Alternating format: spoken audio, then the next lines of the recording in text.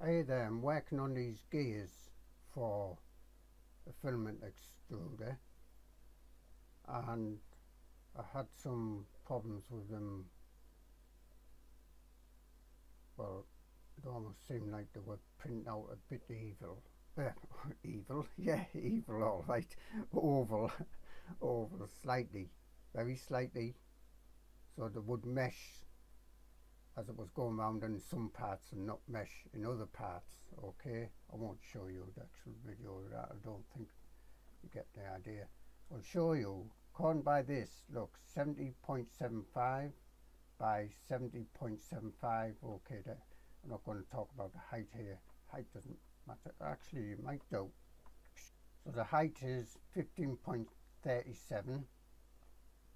Okay, I'm going to save this, export it. So let's export it. I've done this already, but I'll show you. Just export it. I'm going to export it to here. Actually, I'm going to change the name of that. Change the name of that. I'm going to do X, what is it? 15.37. Odd size, I know, but let's leave it at that for now. So the size is 70.75 by 70.75 by 15.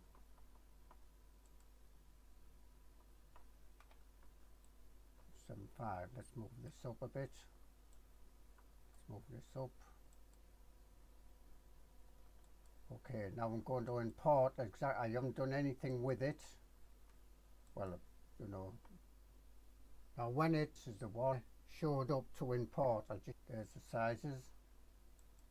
Open. See, it does say the right size, the correct size here, 70.75, 70.75, 15.37. Scale 100%. I've cancelled that because I've imported it.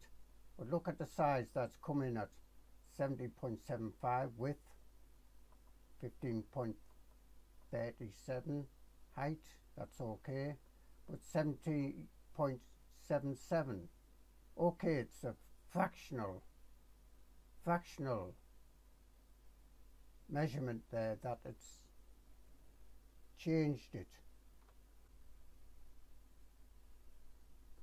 Now what I'm going to do, I'm going to save that, export.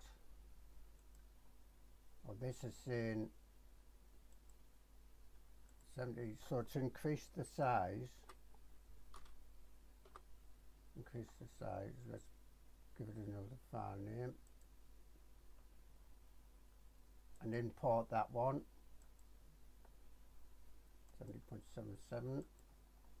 See, and that's what it says, 70.77 by 70.75 by 15.35. Import. I'll come back when it's imported this, because it will take a couple of minutes probably to import. So here's the one I've just saved, 70.77, 70.75, and here's that one that's been saved and loaded. So it's increased the size slightly there. So it's increasing the Y direction. Look at the original, 70.75 by 70.75, and after twice it's gone this amount. So if you're repeating to save models and loading them back in, which you might want to do actually in TinkerCad, because once a mod gets edited quite a bit, it can slow down significantly in TinkerCad. It can actually stop and crash almost.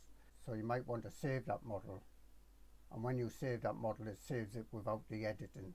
So be careful when you do that. But at least one thing that slows it down and going to crash is because you have a lot of undos in TinkerCad and stuff like that, and it saves all the editing code. But when you load it back in, it removes that editing code and it works faster. So you might want to save a model to bring it in to re-edit it. But if you're doing that, it could after a bit change the size.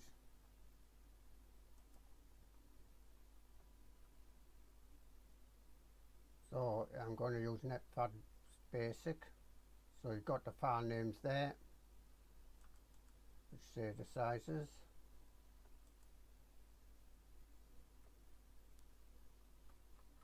And we can see the sizes down here. 70.75, 70.75, forget this for now, and 15.37. So that seems to be exporting the correct size there. Let's try one of the others. Let's get rid of that. Add part 70.77.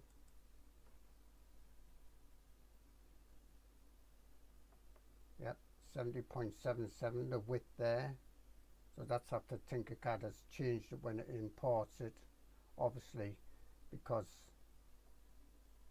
that is the size of the file that's been exported, and that is the size of the file on TinkerCad. It's only when it's important. Let's do the other one.